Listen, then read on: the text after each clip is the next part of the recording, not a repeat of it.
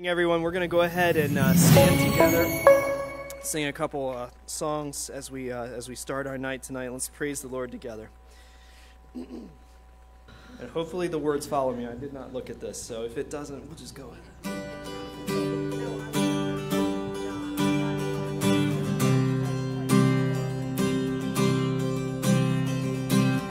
Who breaks the power of sin and darkness, whose love is mighty and so much stronger, the King of glory, the King above all kings,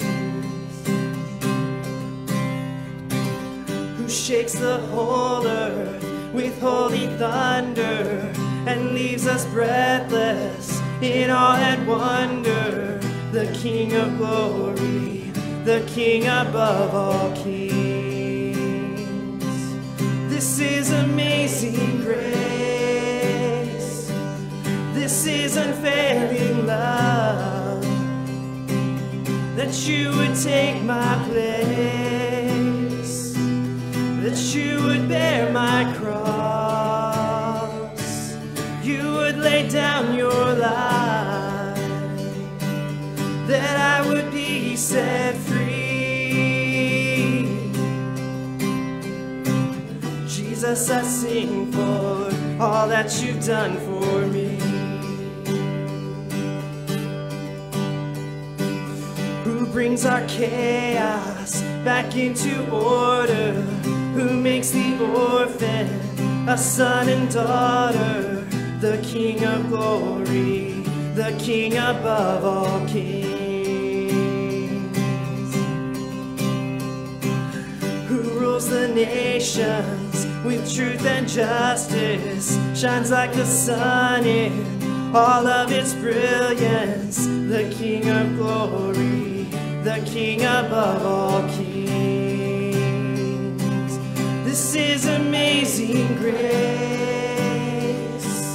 This is unfailing love, that you would take my place, that you would bear my cross, you would lay down your life, that I would be set free. Jesus, I sing for all that you've done for me. Worthy is the Lamb who was slain, worthy is the King who conquered the grave, worthy is the Lamb who was slain, worthy is the King who conquered the grave, worthy is the Lamb who was slain, worthy is the King who conquered the grave, worthy is the Lamb who was slain, worthy is the King who conquered the grave. This is amazing grace. This is unfailing love, that you would take my place, that you would bear my cross, you would lay down your life, that I would be set free. Jesus, I sing for all that you've done for me.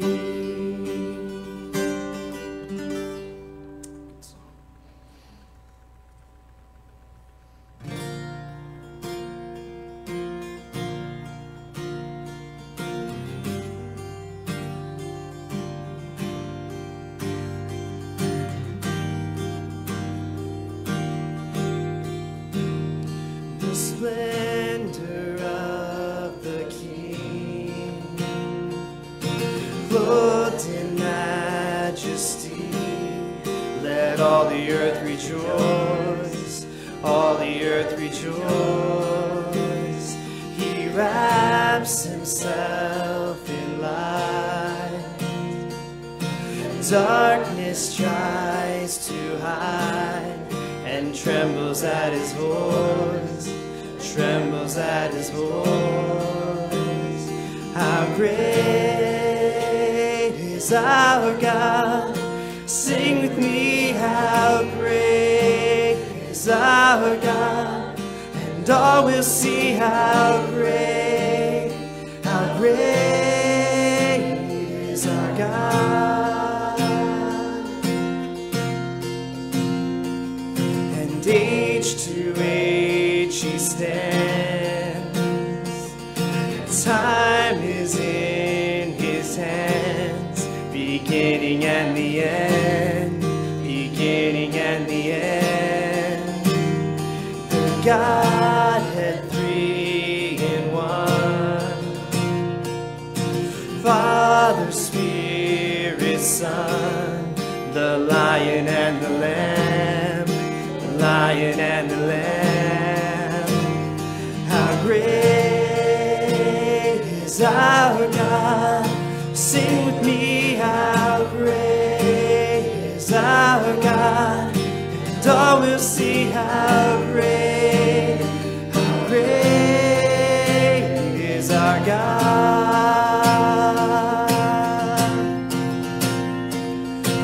Name above all names, worthy of all praise. My heart will sing how great is our God.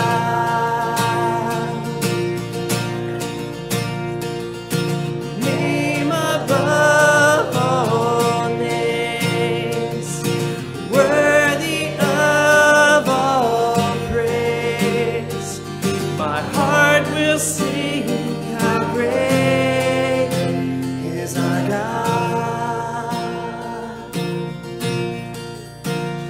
How great is our God.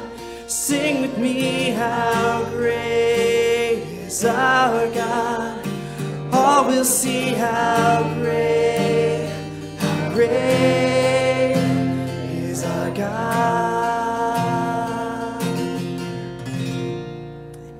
You may be seated.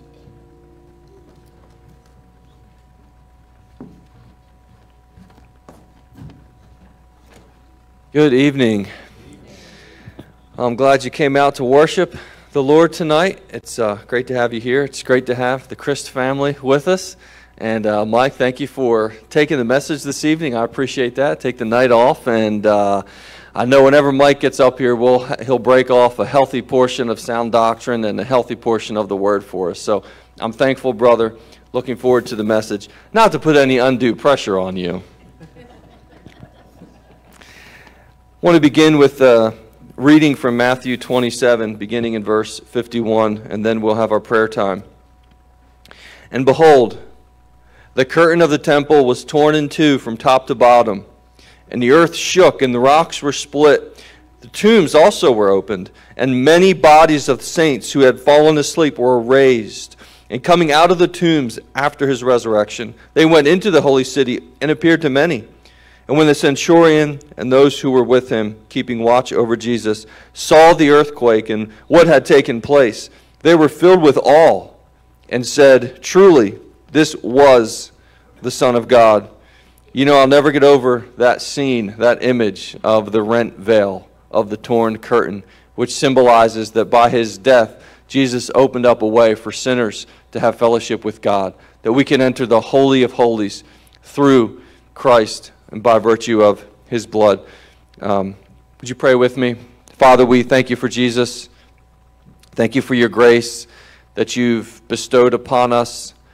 Thank you for your love, which you have shared with us and brought us into. Thank you for your Holy Spirit that's given us new hearts and that strengthens us day to day and that will sustain us to the end according to your promise. Father, thank you for the church. Thank you for the Bible. Thank you for your kingdom and all that you're doing in the world. And we lift this prayer in Jesus' name. Amen.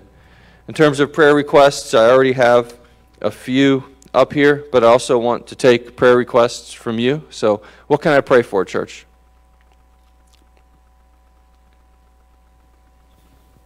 Yes. I'm just thankful and praising the Lord for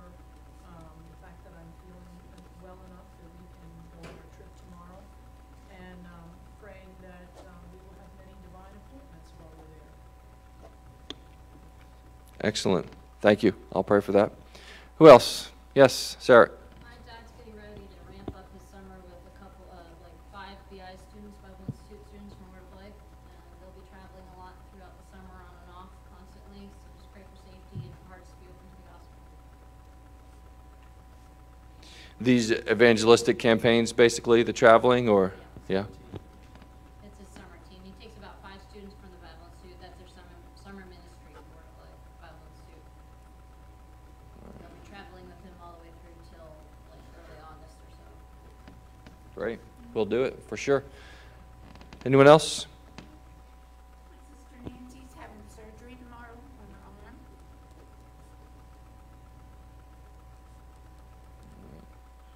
We'll pray for her.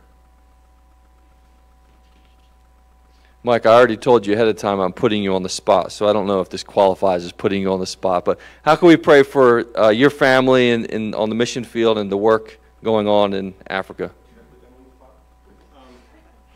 It's fair game during prayer time, brother.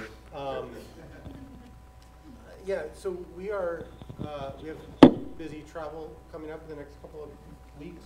We're going to see some friends in Virginia this coming week, and then we go to Colorado for a retreat for missionary families the following week. So you can pray that would be just a good time of refreshing and relaxing and connect with other people who are doing similar kind of life. We appreciate your prayer for the work in Kenya. We are just encouraged. Last time you were all here, you heard Salian, who talked way better than I can about the work there. Anyway, he was so encouraged by his time here with you guys, and so bring greetings from him. Yeah, the work is the school, the institute that we have is moving along rather rapidly, just because there's such a hunger for quality theological education. That's what we're trying to provide. A specific prayer request would be that we can raise enough money to have our part-time administrator turn into a full-time administrator for 2024.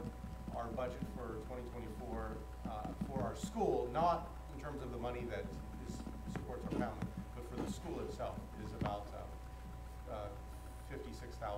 So I'd love to. Part of my work here, while we're in the U.S., is to be talking with some people about seeing how we can raise that money for the school. Okay. Excellent. Thank you. Any other prayer requests? All right. Let's go to the Lord in prayer. Father, we continue to pray for Nancy and all of the family and close friends and church family of Mike. I pray that you would comfort her.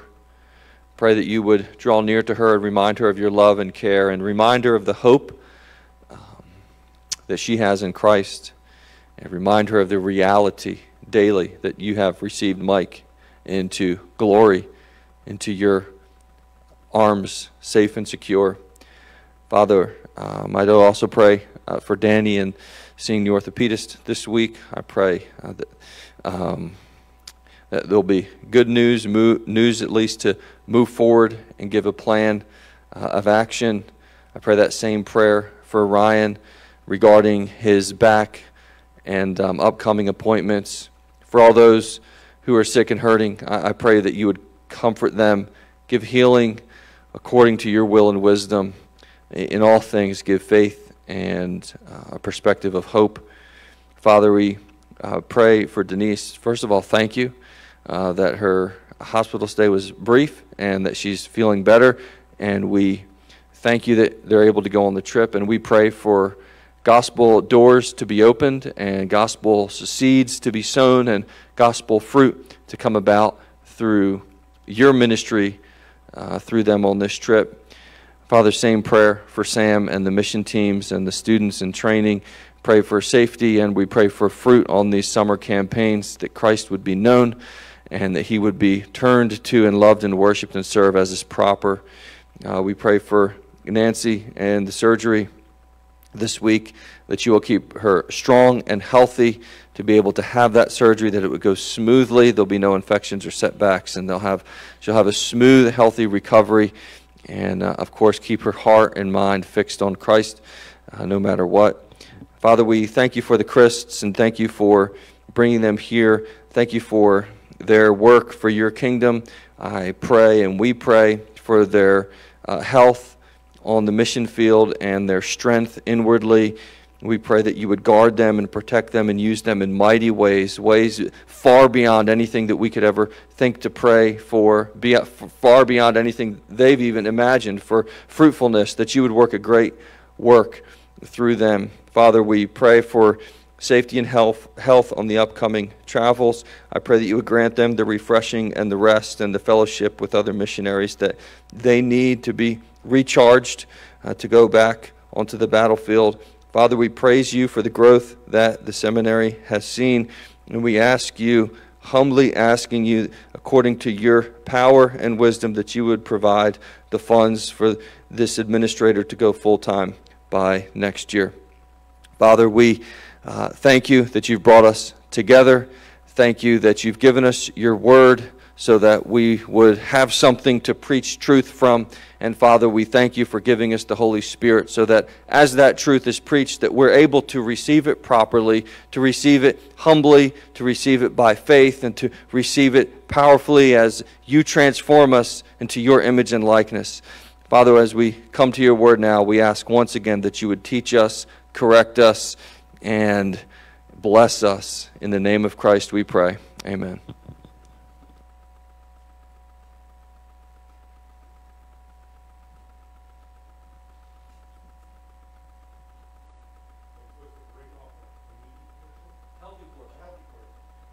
Wow, it's wonderful to have the opportunity to preach here. It's always good to come here, I know I'll receive a very warm welcome and see old friends. So, Pastor Matt asked me to preach on Romans chapter 6, and I said, how about Romans chapter 7? Because I already have a sermon prepared on that passage. And he wanted me to talk about what it means that we would share in Christ's death. And this passage does the same thing. I had actually originally prepared this sermon several years ago for a conference I did for Kenyan, or for really pastors all throughout East Africa. I was thankful for the opportunity to look at this passage, and I think it bore fruit then, so I pray it would be encouraging for you now. So yeah, go ahead and turn in your Bibles to Romans chapter 7. We're going to look at verses 1 through 6. While you're turning there, I want to set up this passage for you by asking you to think about two questions that I think this passage really develops. First, who are you? That is, what is your identity? At the core of your being, who are you? And second, what do you belong to? I want to suggest that those questions involving identity and belonging are really inherently related. They're really kind of the same question. And that's because God made us, at the core of who we are, to belong to something. We are made for covenant fellowship with God and with others. Everybody is. Have you ever noticed that those people who want to be rugged individualists and, be all on their own look almost exactly like everybody else who wants to be a rugged individualist and look, and act all on their own? Even their identity is connected to a community. So if I ask you, who are you? And if you begin to answer that in your head, you might say something like, well, I'm American. Or maybe you'd say, well, I'm from this political party. Or maybe I went to this school. Or maybe, I don't see anybody's doing this, but maybe you'd be wearing a football shirt with your team, or your hat, with your team on it, and that'll give away who you are. And when your team wins, you say, we won, even though all you did was sit on the sofa and eat nachos, right? We belong to something, and we get our identity from what we belong to. Now, part of the way that belonging gives us an identity is that whatever we belong to has a story. which we participate in as we belong. Nations have stories of how they fought for independence. And the generations that come later share in that story as they rehearse that story every year. Through the stories, we learn who our heroes are, who our enemies are. The stories that we find ourselves in are also like lenses through which we see the world. And with those lenses comes sets of expectations. If I belong to a family that excels in athletics, then I've got to be the MVP when it's my turn to play, right? If I belong to an elite school, I better show how smart I am. If I'm a businessman or woman in an important company, I better make a certain amount of money. Or maybe I don't really belong. Do you ever feel like an imposter? That's probably because you're not living up to the expectations of whatever it is that you belong to. You see, what we belong to can become a cruel master that can crush us and suck the life out of us by making us think that in order to really belong, we just have to work a little bit harder or sacrifice a bit more. Well, this is background for Romans chapter 7, verses 1 through 6. As I read the passage, see if you notice some of those themes of identity and belonging in the passage. Here we go.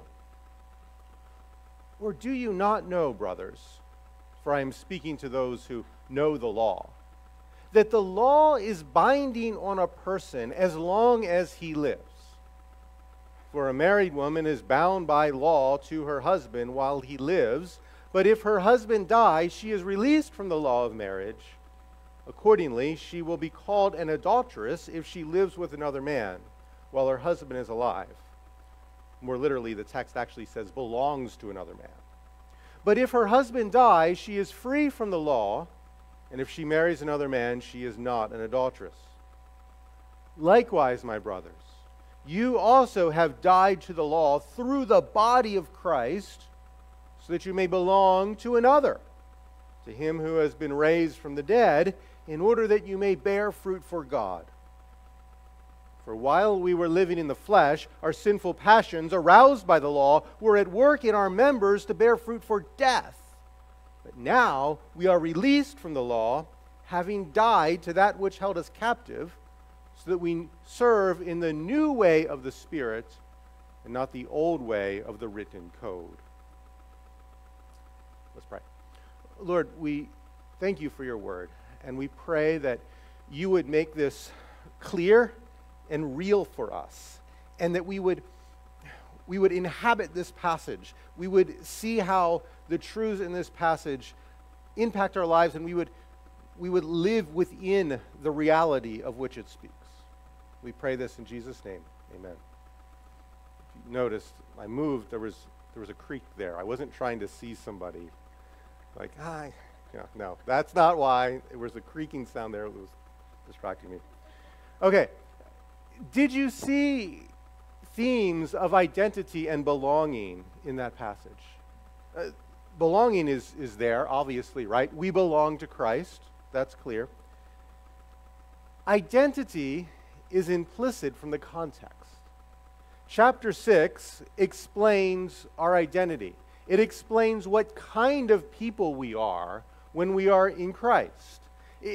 Paul explains what kind of people we are to answer the question, should we continue to sin that grace may abound? And his answer is no, because we are the kind of people who have died and are risen with Christ. Sin is inconsistent with our identity. That's Paul's argument in chapter 6. The point of chapter 6 is that now we need to live in light of our identity in Christ. Paul tells us to present ourselves to God as those who are alive from the dead. The best summary statement of sanctification I've heard is that we are in Christ. Sanctification is about becoming who we already are in Christ. It's about living out our identity. That's what chapter 6 is about. However, Paul knows that there is something that will prevent you from being who you are in Christ. And that is if you are acting as though you still belong to the law. Paul says elsewhere that the power of sin is the law. You cannot belong to the law and live out your identity in Christ at the same time. Think of the person, perhaps you, it's all of us to some degree, who truly believes the gospel and really loves Jesus. But when it comes to actually living out the Christian life, that person is always ranking themselves according to how they feel they're doing, or thinking about whether or not they've made enough progress, or comparing themselves to others. And so they are always living with a sense of failure and shame, or being smug and self-righteous, which is the exact opposite of who they are in Christ.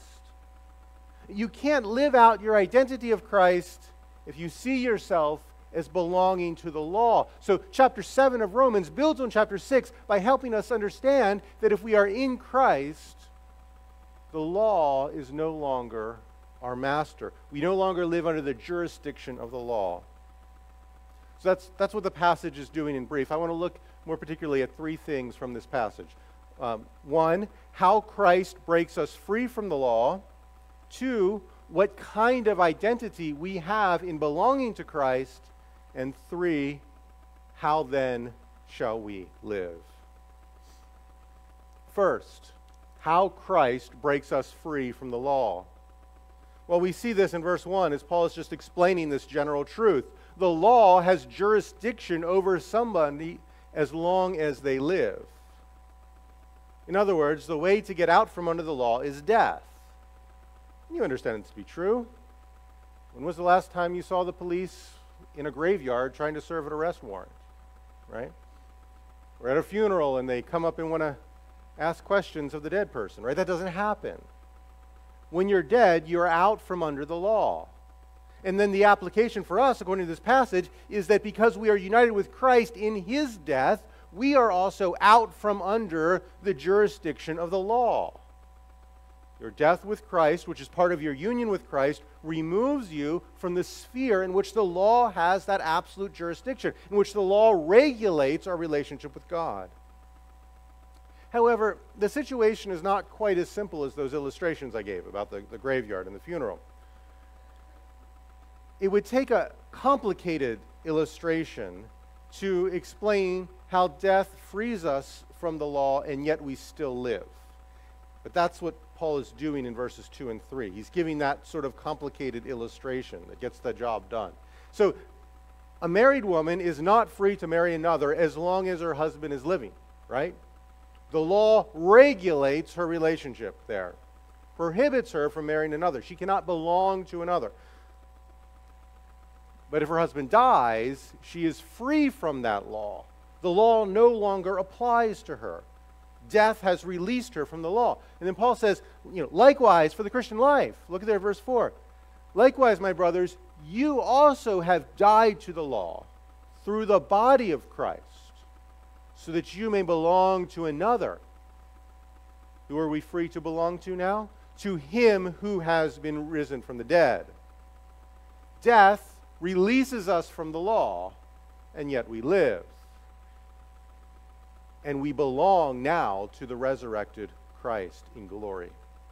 We can belong to him and live out our identity in him because through his death, we are no longer bound to the law. We are no longer living in this relationship where the law regulates our relationship with God and condemns us when we step out of bounds.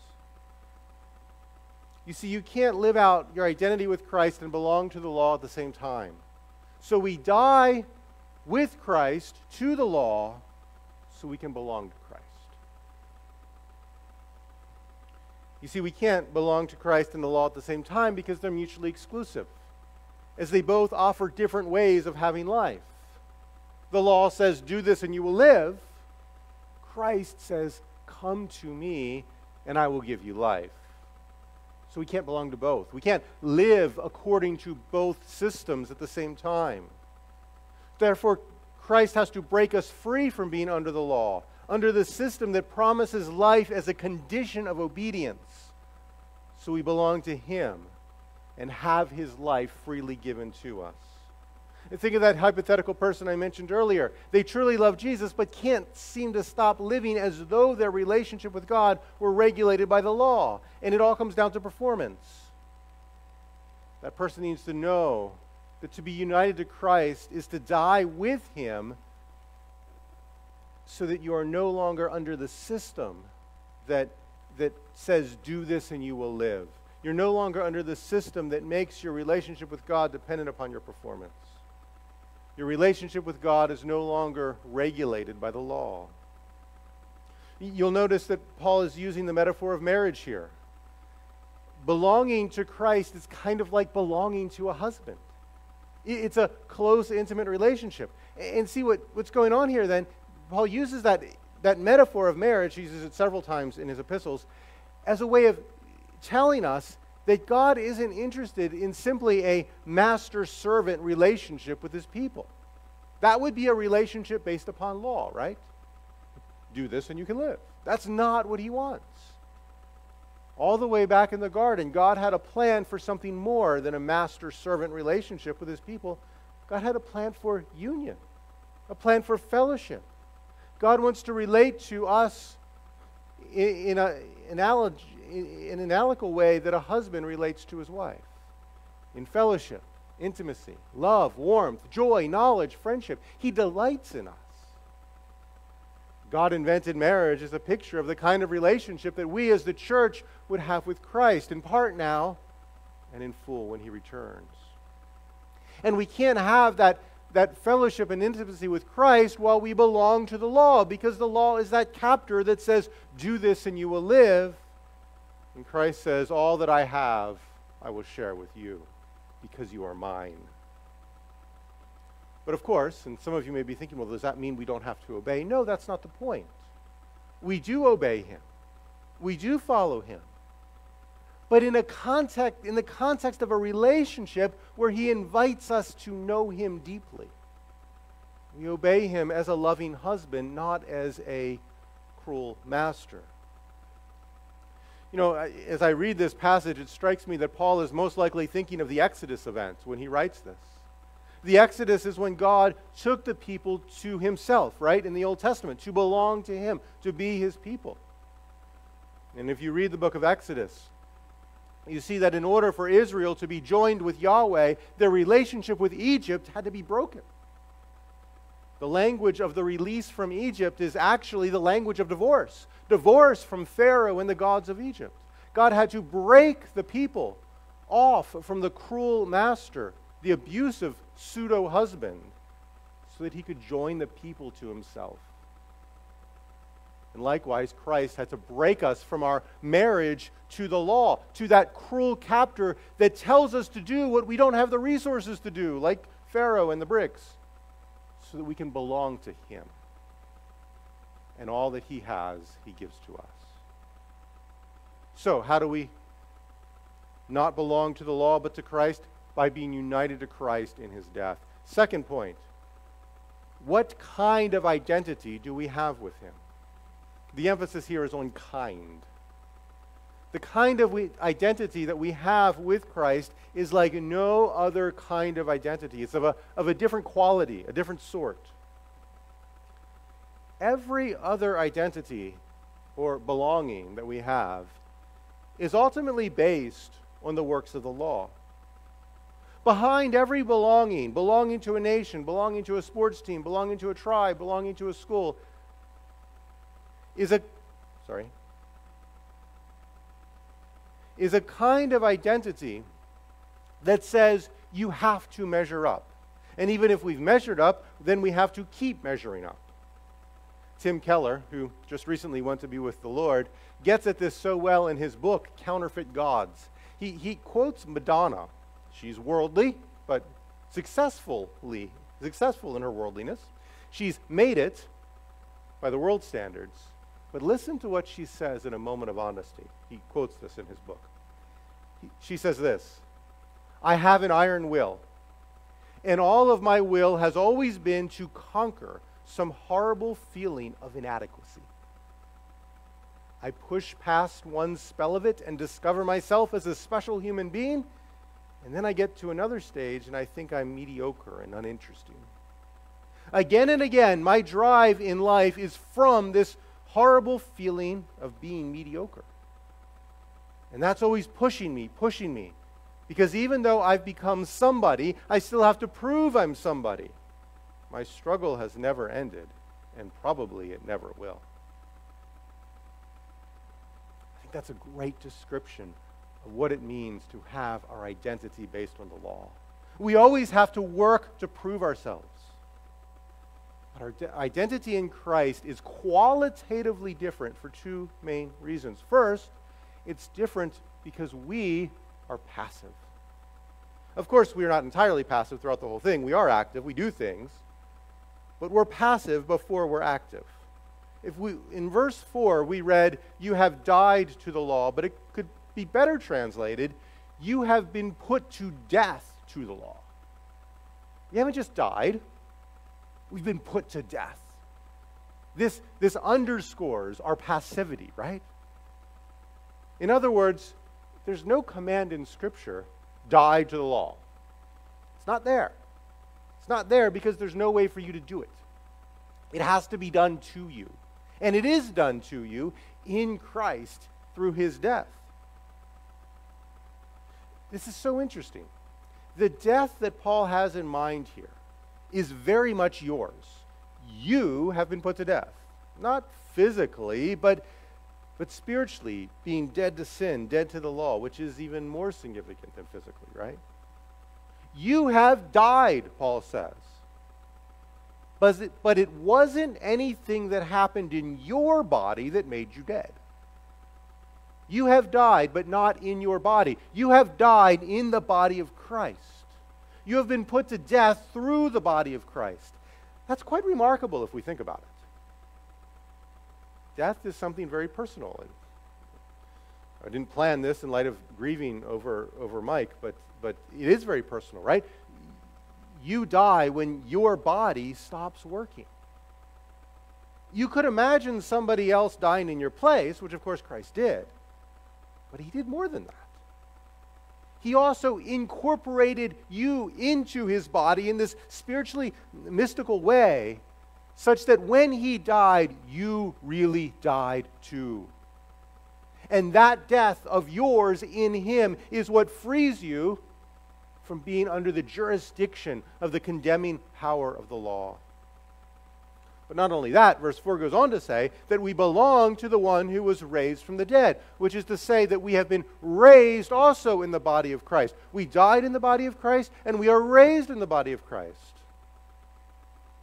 This makes your identity in Christ unlike any other kind of identity. Every other identity requires you to do something to get it, or if you're born into it, do something to keep it.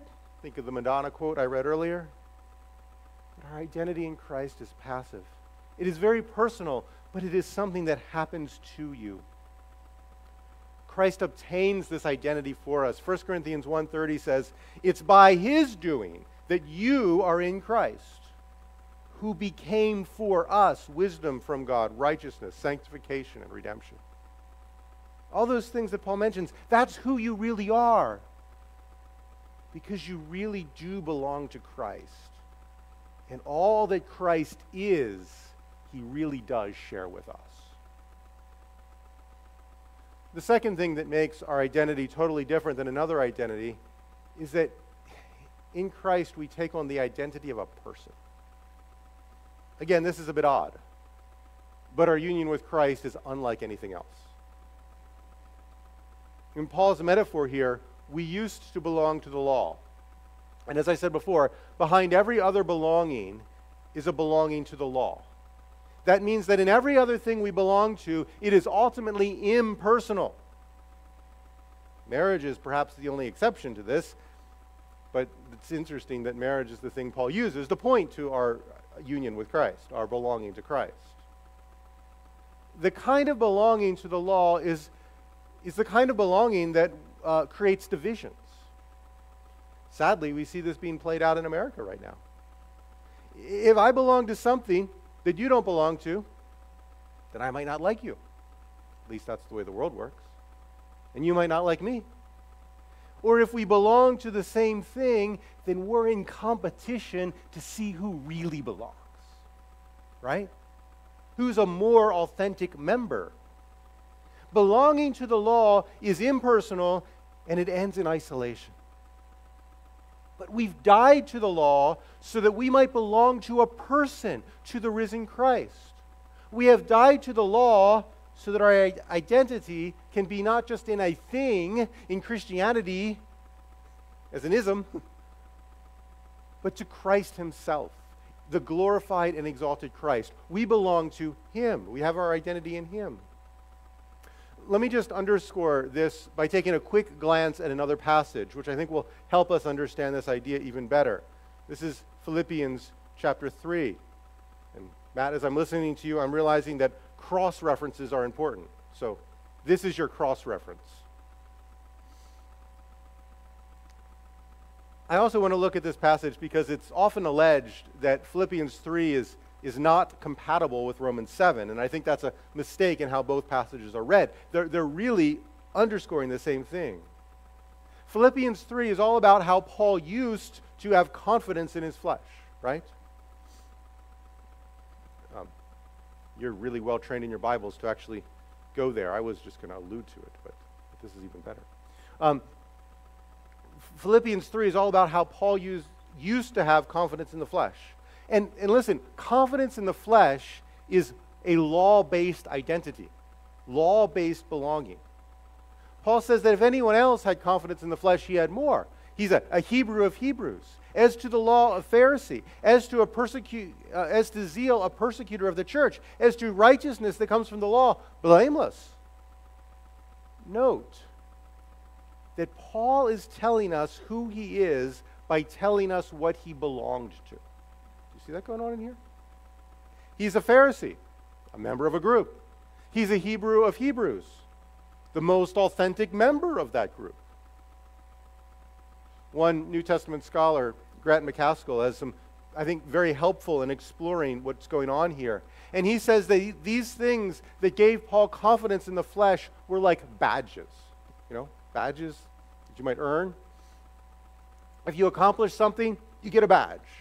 And that shows what you've done and also shows what you belong to. I got this merit badge, so I belong to this group of people because of what I've done, right? All of Paul's identity markers are badges that Paul wore because of the works of the flesh. But then what does Paul say? He says, all that I have I now count as loss for the sake of knowing Christ Jesus my Lord. What Paul is doing here is not simply replacing one set of identity badges for another. He's not saying, well, I used to get a badge for persecuting the church. Now I get a badge for building the church. That's not what's going on here. He's replaced the whole badge system with knowing Christ personally. It's a different kind of way of having an identity, a different way of belonging. Paul is turning his back on the whole badge system because at the end of the day, Paul wants to know Christ. Paul says, I want to know him. Paul says, I seek to lay hold of the one who has laid hold of me. See that passivity before activity. Or to get at this another way, at one point in Galatians, Paul describes his non-Christian days as a time when he was, quote, advancing in Judaism far beyond my contemporaries. In other words, I had far more badges than anybody else my age. But then Paul says, I have been crucified with Christ. It is no longer I who live. That means there's no longer an I to get the badges, but Christ who lives in me. This is the opposite of advancing in a law-based identity. Paul is not concerned with advancing his identity anymore because Paul has Christ. Friends, these truths in Romans 7 and Philippians 3 are so important for us to consider. Because even though we belong to Christ by faith, even though we have our identity in him, and we know that, and we sing about that, and we hear messages about that, even though all that is true, there is always this temptation, as Paul says, to begin by the Spirit and then try to be perfected by the flesh. There's always this temptation to gravitate towards a law-based identity, to want our works to count for something, to advance us in Christianity, to do things in the church to get us in that inner circle, those badges. Let me tell you a little bit about my journey. As I said, I originally did this message for pastors, and I shared a little bit about my life as a pastor, and perhaps this will be helpful for you. I was a pastor for 7 years, and at first it was really easy not to find my identity in the church because the church was a complete mess. I could go back there and say that to them today, and they'd be like, yeah, we were. Other people had really messed it up. I just inherited their problems. I would go to pastors' meetings, and everybody knew me as the guy with the really messed up church. And they'd all want to take me out to lunch and encourage me. It was great. But then, by God's grace, the church began to change. God's word had an impact on the church, and it changed. It grew. People were converted, and there was life there. And although this was wonderful in so many ways, it became a challenge for me to not let my identity get wrapped up in the state of the church. I'd go to pastors' meetings, and instead of being the one who had the messed up church, I'd be the one who had the not as messed up church. But I'd wonder, am I doing as good of a job as these pastors are? Do I really belong here? And after a while, I had to be honest that the problems in the church weren't because somebody else had messed things up, it's because I had messed things up. Being a pastor is a lot like being a parent, that you see your own errors reflected back to yourself. There were times when I was pathetic. I would get up and preach God's word and then feel defeated because the new family didn't come back or that family left. Or one time, I remember clearly, there was someone I was so happy that he was there. And then by God's grace, he fell asleep in the middle of the sermon. At this point, you might expect me to say, and then I understood the gospel and everything changed. Except that's not how it often happens. I understood the gospel the whole time. I understood that what I was doing was pathetic and wrong, and I was fighting it, sometimes more effectively than others.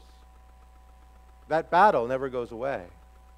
God put Romans 7 in the Bible because he knew that you and I would always be tempted, would always be sort of pulled towards our identity in something law-based rather than in the person of the risen Christ. Finally, how then shall we live? Look there at the end of verse 4. Turn back to Romans 7 if you turn to Philippians. Look there at verse 4. We belong to the one who was raised from the dead. And then the end of verse 4 it says, in order that we may bear fruit for God. In order that we may bear fruit for God. This new quality of identity and belonging translates into a new quality of life. Now, this is somewhat debated. Not all commentators are of one mind on this. But I lean towards the view that bearing fruit for God is still under the marriage metaphor in the previous verse. In other words, I think it's as one Puritan pastor, Walter Marshall, interpreted the text this way. He says, as a wife brings forth children through her union with her husband, so also believers bring forth fruit through their union with Christ. In other words, just as a wife could never have a child all on her own without her husband and say, hey, look what I did, so also it's impossible for believers to produce fruit on their own and say to God, look what I did. No. The fruit that pleases God can only come about when we engage with Christ in the relational bonds that he has established with us. He creates the union. We die in his body. We are raised in his body. He brings forth the fruit in our lives through our union with him.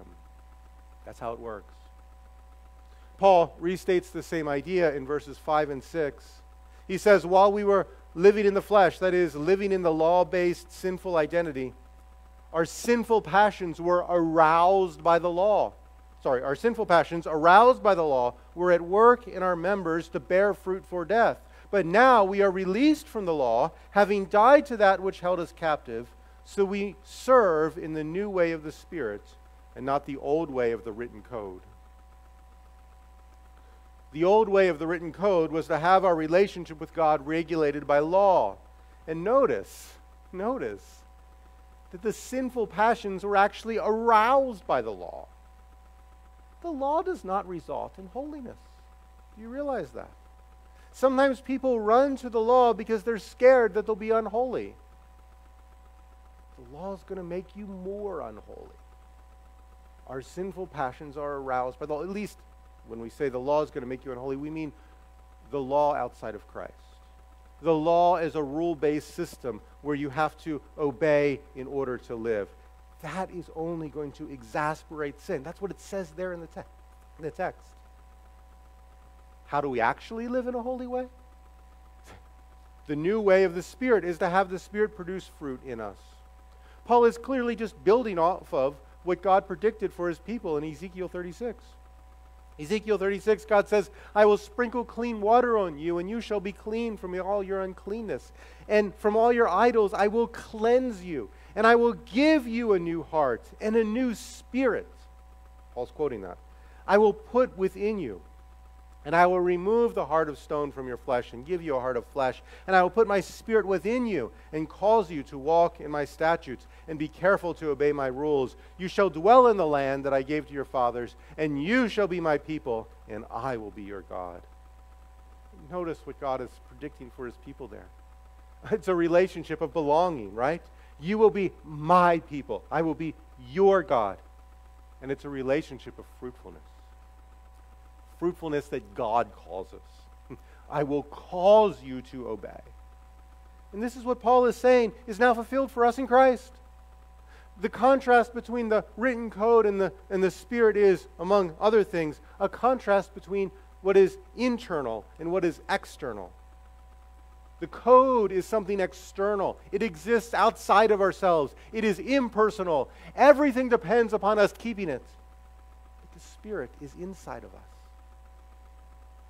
He works fruit in our lives. We learn in the next chapter of Romans that this same Spirit is the Spirit of adoption, the one who makes us belong to Him. That's what adoption is, right? We belong to Him. And the Spirit works in our hearts that we would cry, Abba, Father. Listen, Abba, Father is the cry of Christ. It's how Christ addresses the Father. It becomes our cry in our union with Him. The Spirit causes that relational turning to Christ through which the fruit is produced in our lives. We don't know how to pray, but the Spirit prays on our behalf with groanings too deep for words. The Spirit works that relational closeness. Listen, the Spirit's role is not to give us the extra oomph we need to raise our spiritual game so we can finally have the strength and determination to live rightly. That's not how the Spirit works. That's actually a very Roman Catholic view of the Spirit. It's not a Christian view of the Spirit. The Spirit is first and last the Spirit of Christ, who works in our hearts the person of Christ to make Christ real in us, to make Christ known in us. Christ in you, the hope of glory, Paul says. Well, there is much more we could say here. I am almost done. But I want to give you a couple of specific application points. Now, getting really practical here is a liability, honestly. Because when people want to get real practical here, sometimes that's code for, okay, so sometimes what do I actually do based upon this is code for, now show me how I can turn this into a law. Right? You see how that works. But on the other hand, the way forward is not to abandon anything that we do, right? It's clear from this passage we should walk in a new way. We serve in the newness of the Spirit. We actually do something. We serve. One way to avoid that misstep of turning practical application into another law is to keep the marriage metaphor in view. I think that the marriage metaphor is governing this passage. So let me give you 3 application points through the lens of that marriage metaphor. First, Because we belong to Christ, we should pursue relational intimacy and closeness with Him. Remember, the kind of belonging we have is a belonging to a person, not a system. To Christ, not Christianity. So the Christian faith is not about advancing in Christianity as you would advance in your education or advance in your career. It's about knowing a person more deeply. It's about knowing Him because He has known you. That's why prayer is so incredibly important in the Christian life. If you don't speak to your spouse, your marriage will flounder, right? If you don't speak to Christ, you won't be living out your union with Him. Christ wants to be with us. He has come. He has taken on our nature. He has lived a perfect life. He has suffered and died in our place to free us from sin and the law. And He's raised us up again so we would belong to Him. He's done that to establish a relationship with Him. Respond relationally. Respond in prayer. Respond by knowing Him. Pursue relational closeness with Christ. Second point. The rules that govern our Christian life should serve the relationship. Again, look at this through the marriage metaphor. Sometimes people, especially after they first get married, have the mistaken assumption that to have a good marriage, everything has to be spontaneous. They don't want to schedule times together or date nights because they think that won't be relational. But after you've been married for a while and had 1 to 5 kids, you realize that life gets a bit crazy. And sometimes the most relational thing you can do is schedule dates or structure your life to have time together. That's a good thing that serves the relationship. And sometimes husbands and wives create rules for themselves of what is okay or not okay to do with people of the opposite sex, right? Or maybe they have rules for transparency and texting and email, etc.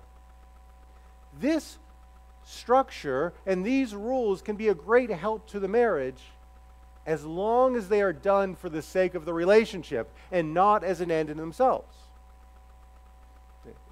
If your spouse says to you, you feel distant, you can't respond, well, look, honey, I've kept all the rules. I don't see what your problem is.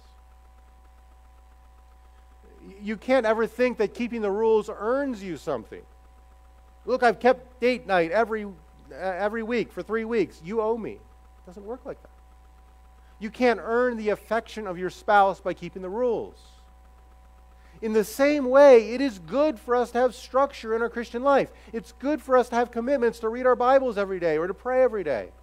There might even be times where we schedule this and even record this so we can understand realistically how much time we're actually spending. But the goal is to know a person better. Furthermore, God has given us rules that we must follow. These aren't optional. He tells us to flee sexual immorality. He tells us to not forsake the weekly gathering of His people. We need to obey these rules, but they aren't ends in themselves. They are there to guard the relationship. Finally, last point. Expect tension as we live between the now and the not yet. Again, the marriage metaphor helps us here, particularly the way in which Paul uses the marriage metaphor differently in different parts of Scripture. Sometimes, like in this passage, Paul speaks of the marriage metaphor to describe our present belonging to Christ, the relationship with Christ that we have now. And sometimes Paul uses it to talk of that future day when Christ will return and He will truly and fully and completely take us up unto Himself. Both are true. Both are getting at the same thing. We belong to Him now. We are absolutely His. That's true. That's final. And yet, the fullness of what it means to be His has not yet been revealed. There's a sense in which we are married to Christ, the church is married to Christ, and there's a sense in which we are only engaged to Christ, awaiting the final consummation. So expect there to be awkward moments when your feelings don't match what you know to be true, and when circumstances in your life don't match the fact that we really are belonging to the King. What we need here is two things. We need a realism about how severe sin has, how much sin has severely affected our lives. We need a realism about the pool of idolatry and the way the fall leaves even our bodies broken. We need to be realistic about that.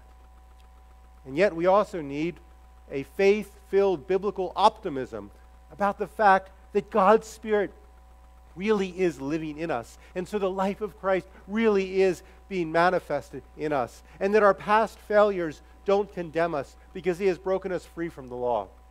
And there is hope and there is encouragement. We need both. But one day Christ will return. And even our physical bodies will bear witness to the fact that we belong to Him. Because He will give us a body like His. And the whole world will be made new. So, who are you? And what do you belong to? We will always belong to something. That's how God made us. In our sin, we belong to the law, and it rules over us. But Christ has come. He has died and rose again, that we may belong to Him and have our identity in Him, and we will bear fruit with and for Him. Let's pray. Our God, we thank You for the truth that we are truly dead with Christ and raised with Christ. That His physical death and physical life is ours in Him. And that means that we are genuinely new and have a relationship with You that is genuinely new. Lord, we pray that this truth would be something we can inhabit. We would be implicated in it more and more. It would be a lens through which we see the world. We pray that we would make connections in our lives. It would have explanatory power for the things that have tripped us up and gotten us stuck, and for the ways in which we have been fruitful unto You. And that we would see this passage as we would see our lives through this passage and conform our lives more and more to the reality of our union with Christ. Help us in this, we pray. In Jesus' name, amen.